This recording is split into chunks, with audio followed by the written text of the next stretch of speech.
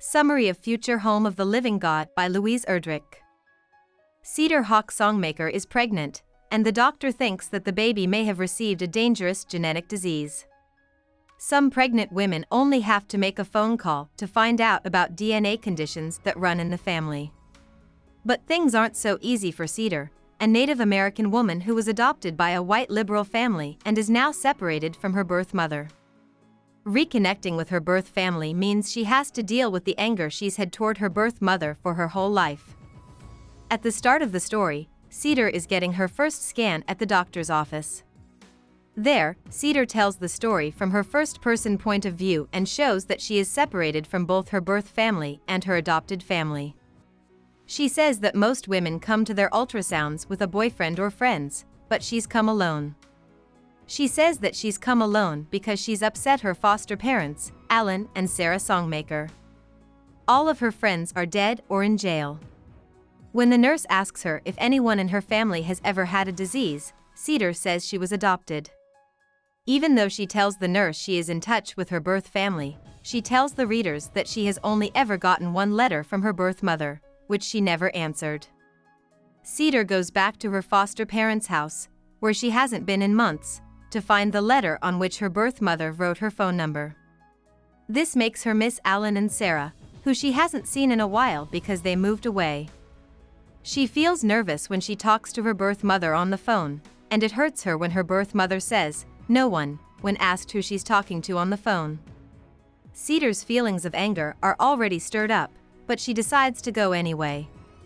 When Cedar goes to her birth mother's house on the tribe where she lives, she is shocked to meet her birth mother, who calls herself Mary Potts Almost Senior, or Sweetie. She is surprised that her birth mother is pretty and younger than she thought, but she doesn't like it when people say that they look alike. Cedar walks into the house and meets her grandma, Mary Potts the Very Senior, whom she loves. Cedar then asks why she was given up and if her family has any genetic diseases. When asked the first question, Mary Potts Almost Senior hesitates and answers uncomfortably, which makes Cedar angry. Little Mary, Mary Potts Almost Senior's younger daughter, walks in and stops what they are talking about. Mary Potts Almost Senior says that little Mary doesn't fuck or do drugs, but Cedar sees right away that her younger sister is very high and is glad she was raised by her foster parents instead of her birth family.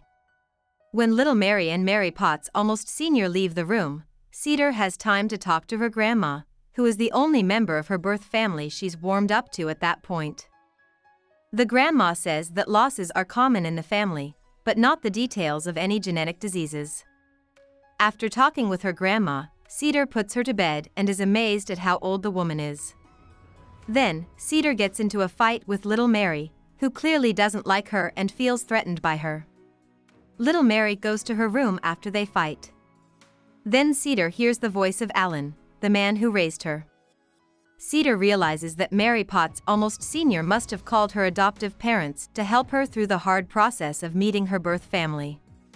She feels overwhelmed to have so much family in one place and to see her two worlds coming together.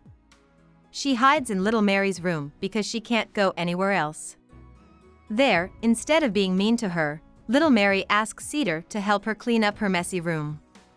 This show of weakness affects Cedar, and she decides to help her younger sister.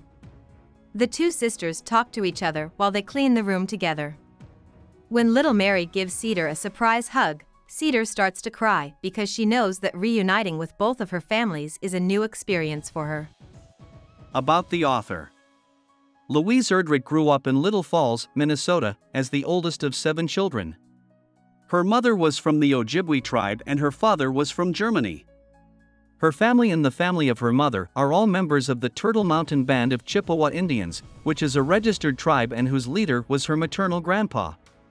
Erdrich started writing short stories and poems when she was young, and she was one of the first women to graduate from Dartmouth College in 1976. After getting her BA in English, she went to Johns Hopkins to get her MA in creative writing. There, she wrote many stories that were based on her native background. Her first book, Love Medicine, was based on a short story she wrote with her ex-husband, Michael Doris. It won the National Critics Book Circle Award in 1984. Erdrich lives in Minnesota, where she continues to write and runs Birchbark Books, an independent shop that promotes Native American authors. Hope we summarized it fully and you liked it. Please hit the like button and subscribe to our channel so that we are motivated to create more videos.